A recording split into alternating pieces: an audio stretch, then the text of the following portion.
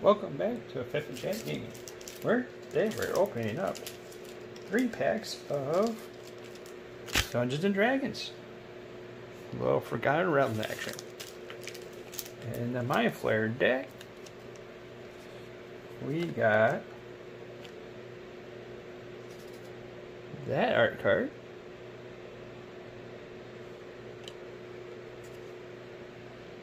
An island that has some flavor text to it. I think there's 3 different of each basic lands. They all have a flavor text that tells a little bit of a story.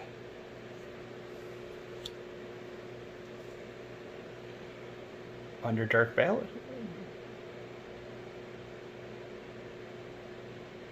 Has Death Touch, costs 2 and a green for a ballast.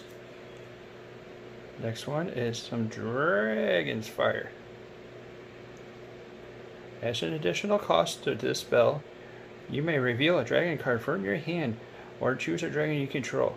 Dragon's Fire deals 3 damage to a target creature or planeswalker.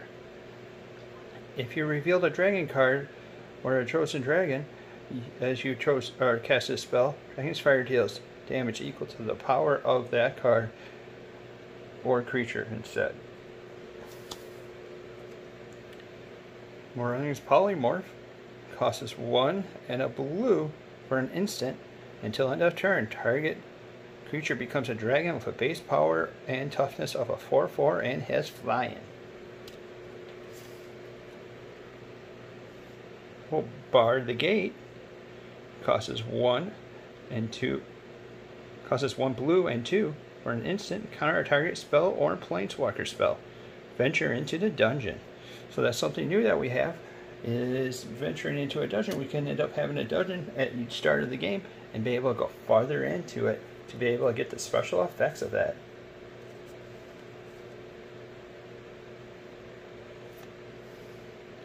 Reaper's Talisman costs a black. It's an equipment. Whenever an equipped creature attacks, it gains Death Touch until end of turn. Whenever an equipped creature attacks alone, defending player loses 2 life and you gain 2 life. Equip cost is 2. Well, the next card shows some kind of a new thing that we have with rolling dice. So we have a Lightfoot Rogue, costs 1 and a black for a halfling rogue. Has sneak attack. Whenever Lightfoot Rogue attacks, roll a d20. From 1 to 9, the rogue gains Death Touch until end of turn. Through 10 through 19, it gets +1/+0 and gains Death Touch until end of turn. And if we hit a 20, or called a critical hit, it gets +3/+0, gains First Strike and Death Touch until end of turn. Put 2/1 body.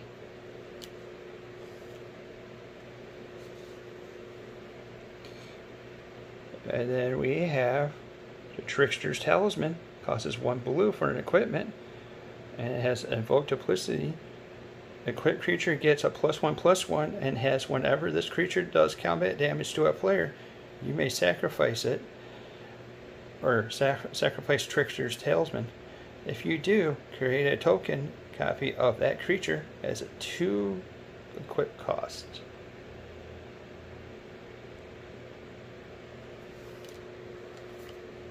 Evolving Wilds. Tap, sacrifice, and we get to look for a basic land card and put it into battlefield tapped. Herald of Hardar costs 4 and a black for a creature with the Circle of Death. Pay 5 and a black, roll a d20. 1 through 9, the opponent loses 2 life. 10 through 19, each opponent loses 2 life and you gain 2 life. And then if we hit a 20, each opponent loses 2 life and you gain 2 life and you create 2 treasure tokens. Has a 4/4 body.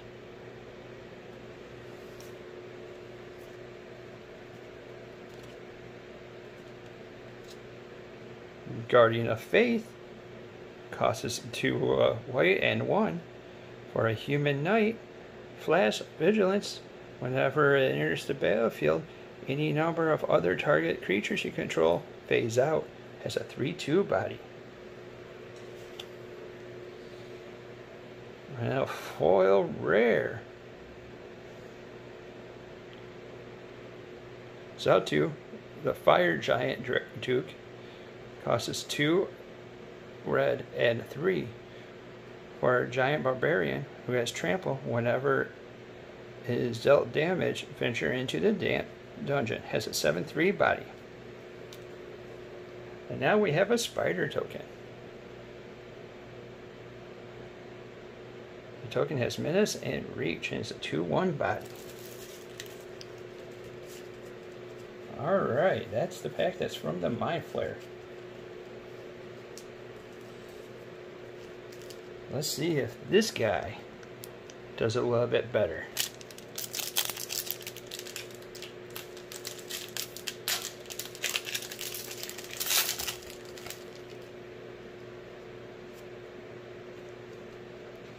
There's the art card. And it's something that's unique about this. Some of the cards have a creature stat line that you'll be able to actually roll into your D&D campaign.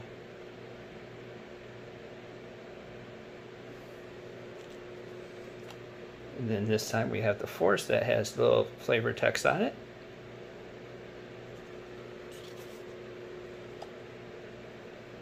Ginge Water Seeker costs 3 and a blue for a genie that has flying, and when it enters the battlefield we get to roll a d20. 1 through 9 gives us a scry 1, 10 through 19 gives us a scry 2, and at 20 gives us a scry 3, and it has a 3/3 body.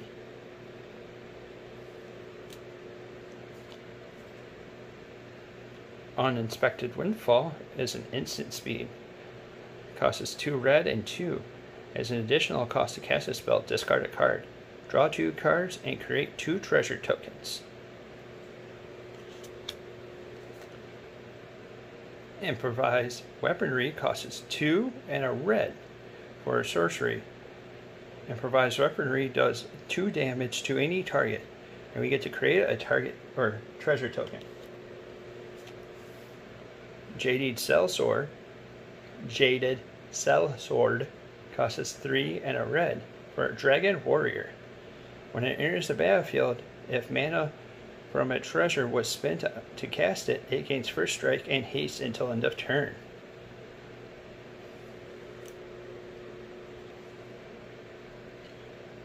Demon Gordon's Clutches costs 2 and a black for a sorcery. Target opponent discards 2 cards, mills 2 cards, and loses 2 life. Sometimes we have to get some Divine Smite going on with all these big guys. Costs us 1 and a white for an instant. Target creature or planeswalker and opponent's control faces out. If that permanent is black, exile it instead. Drider costs us 4 and a black for an Elf Spider. Reach, and whenever Drider deals combat damage to a player, create a 2/1 black spider creature token with menace and reach. It's a 4/3. That's where that token is from that last pack. We'll be able to play into it. Spiked Pit Trap costs 1 for an artifact that has flash. Pay 5, tap it, sacrifice it. Choose a target creature and then roll a d20. 1 through 9, the trap does 5 damage to that creature. 10 through 20, it does 5 damage to that creature, and we get to create a treasure token.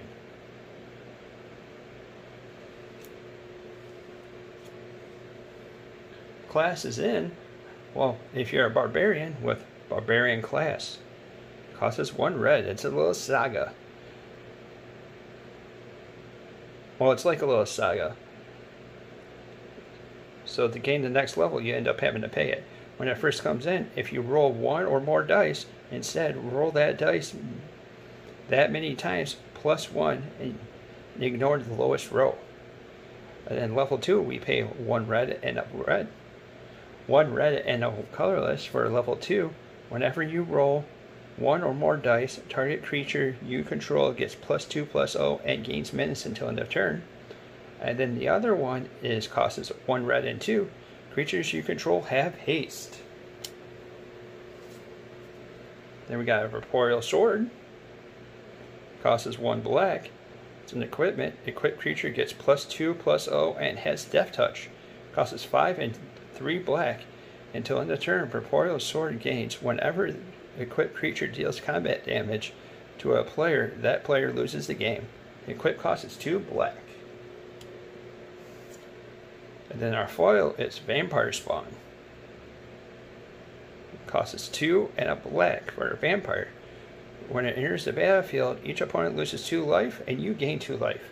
That's a 2/3 body. And then we have a Gutter Snipe. It costs 2 and a red for a creature that's a Goblin Shaman. When you cast an instant or sorcery spell, Gutter Snipe deals 2 damage to each opponent. Has a 2/2 body. He's been printed a few times. Alright, the humans didn't look like they did too good. Coming to the last pack, the Pack of a Dragon. We'll see what the dragons bring to the game. Alright. There's the art card. And it's one of those creature things, so that's a Roper.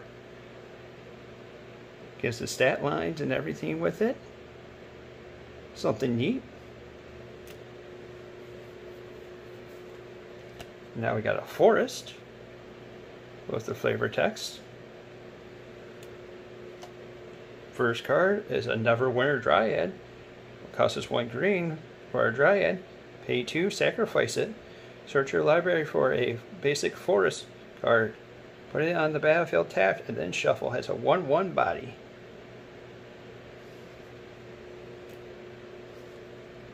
A Bullet. Costs us 3 and a green for a beast. At the beginning of your end step, if a creature died this turn, put a 1/1 counter on. It has a 3/3 body. And then we have the Scale Herbalist. Costs us 1 and a green for a Lizard Druid. You may play a land card from your hand onto the battlefield. That's when we tap him. It costs us 1 and 3, or its power and toughness is 1 and a 3. Huh. The regular art for the Neverwinter Dryad.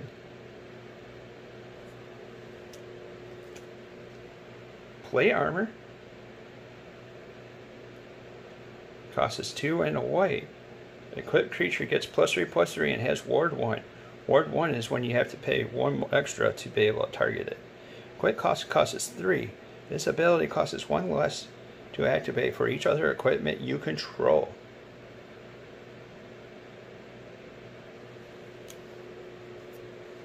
This is one of the characters from D&D. Bruner the Battle Hammer.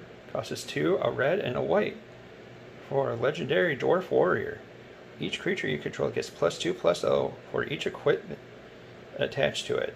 You may pay 0 rather than pay the equip cost of your first equipped ability you activate each turn. Has a 5/3 body.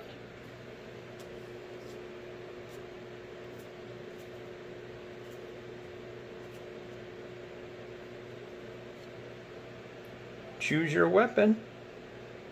Costs us 2 and a green for an instant. Choose 1. 2 weapon fighting, which is double the target creature's power and toughness until end of turn. Or archery. This does 5 damage to a target creature with flying.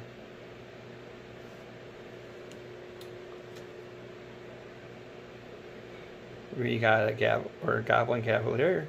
Costs us 1 red. It's a Goblin Warrior. Has haste, and whenever it becomes blocked, deal 1 damage to a target creature blocking it. Has a 1/1 body.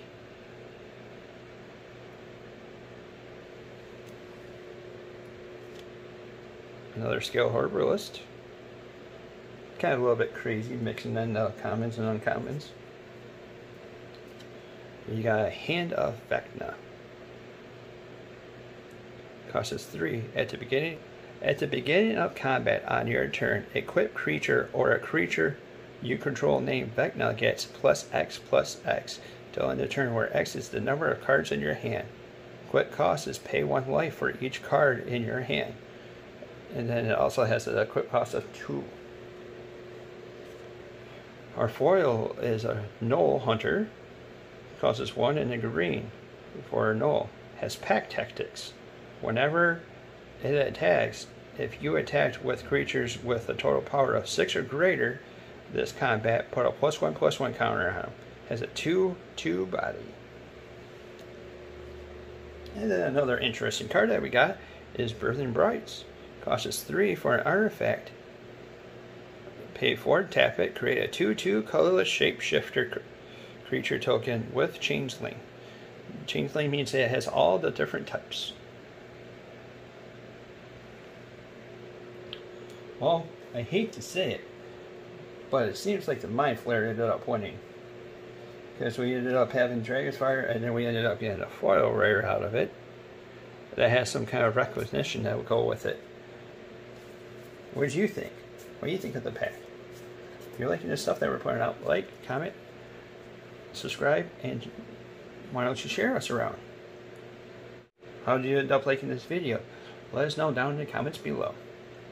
Until next time, see you later.